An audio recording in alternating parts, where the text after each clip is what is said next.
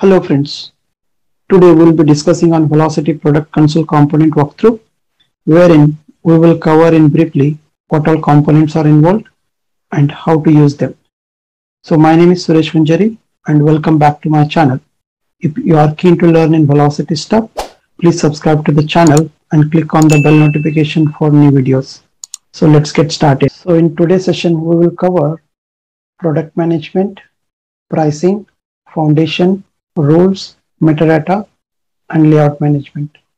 In product management, we'll be covering product configuration, promotion, and discount configuration. In pricing section, we will cover price list, a price plan. In foundation, we'll cover how we can create or use attribute, picklist items. In the rules section, we'll cover rules, rule set, how we can use context scope, context dimension, and how context action mapping, all that stuff. In the metadata, we will walk through how the object will be defined and how that object, the attribute used on the object and how object type is in the product. And lastly, in the layout section, we will cover what are the different facets and sections available in the Vlocity Product Console. I have connected to Salesforce org now. Let's open Vlocity Product Console, or sometime we call as a VPC. So there are two ways to open a Vlocity Product Console. If your console app has Vlocity Product Console as a tab, you can directly go and click that. Or else you can go to App Launcher and you can search for console. You get that Vlocity Product Console. Right? So this is the dashboard where all components related to Vlocity Product Console are available, and by using these components we can do a lot of stuff which is related to Vlocity and CPQ stuff we can do. So let's get started with product management. In product management, we have product promotion and discount stuff. Right? So if you want to go and search what all existing products we configure, right? We can use this search icon, and this is the plus icon. If you want to create a new product, you can use this. So currently we just walk through this existing, what are the components it's involved, and we can get explored. And for the new product creation, there will be a separate video or session will be created, right? We can refer that. So yeah, this Vlocity Product Console will provide a wildcard search. What I mean is, if you know the product name or product code or description, you can search along with that. If you don't know, even you can directly click on the search. It will provide you all the configured products. It will even provide the commercial as well as technical products. Again, we will discuss what is the difference between commercial product and technical product. Let me open one of the product. I have opened 3G data plan.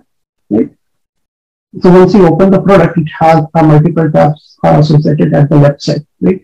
In the general tab, this information will be like name, product code, what object type, what specification, type, subtype, all that data will be provided.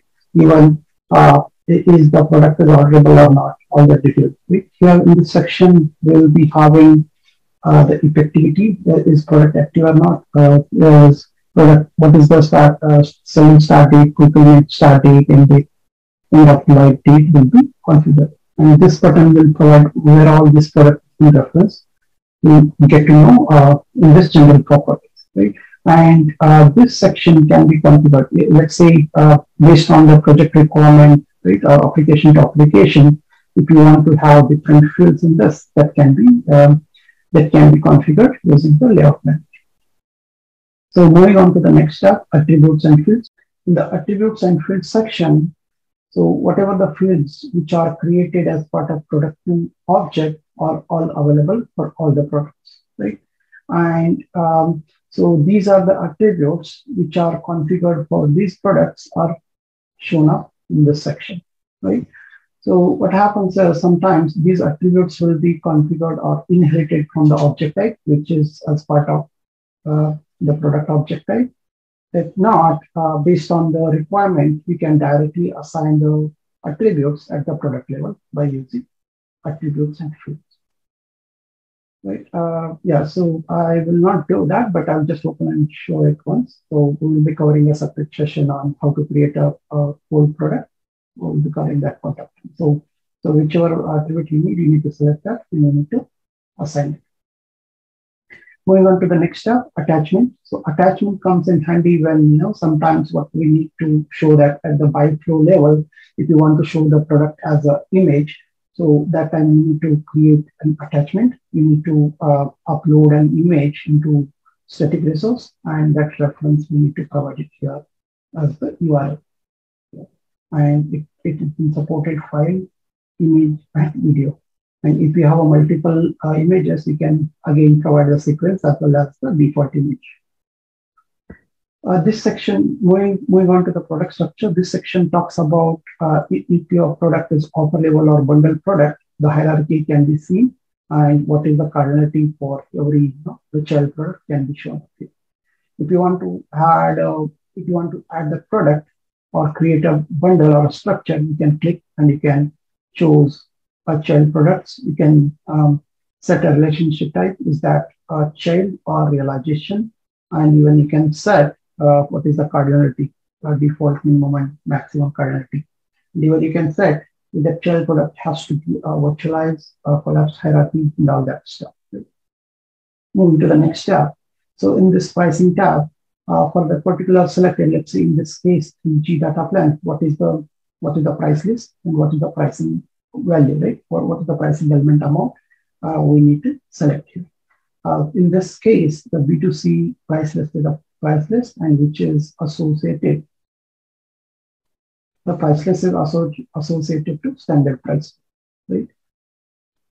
And which is of amount $14.99, which is of recurring monthly as a pricing element, what we call variable rate, and it has a flexibility thing, right? In order to show the commercial product in the hybrid card, it is one of the mandatory parameters that product should have a price list, active price list entry, right? So if product does not have an active price list entry, the product will not show up in the hybrid card. Even you can have a multiple price list. There are other criteria associated with it. So probably we'll have a separate session on that. So moving on to the context rules. So if product has any eligibility criteria or availability criteria, right? So we need to assign a rule set, right? And rule set will contain a rule. Eventually, it will contain context, scope, context mapping, rule conditional, all that stuff will become here.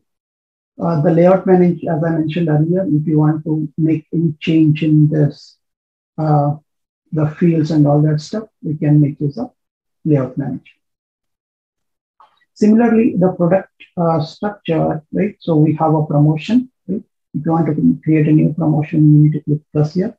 And if you want to look existing configured promotions, you need to go up here and search it. So currently there are two promotions configured, iPhone X into promo.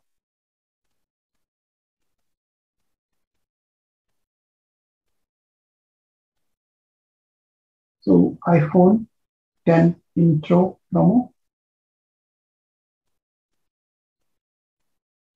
So yeah, so here, so basic details like what is the promotion name, what is the promotion code, description, how you can identify that. Is there any code associated, and every promotion will be associated to a price list. Right? So time policy and all can be defined here, time plan and time policy. Right? And here we need to associate a particular promotion to the product, right? Here, so what type of action you want to do, you need to define the product adjustments. So the selected promotion product associated with the promotion, what type of action we are trying to do can be shown up here. Right? So this will be applied to this. So again, the promotion will be can have a context rows. If any particular criteria need to be fulfilled before applying that promotion, can be added under the context rows. Again, this context rows will be having context mapping, context scope, rule criteria, and then we need to add that particular rule set here.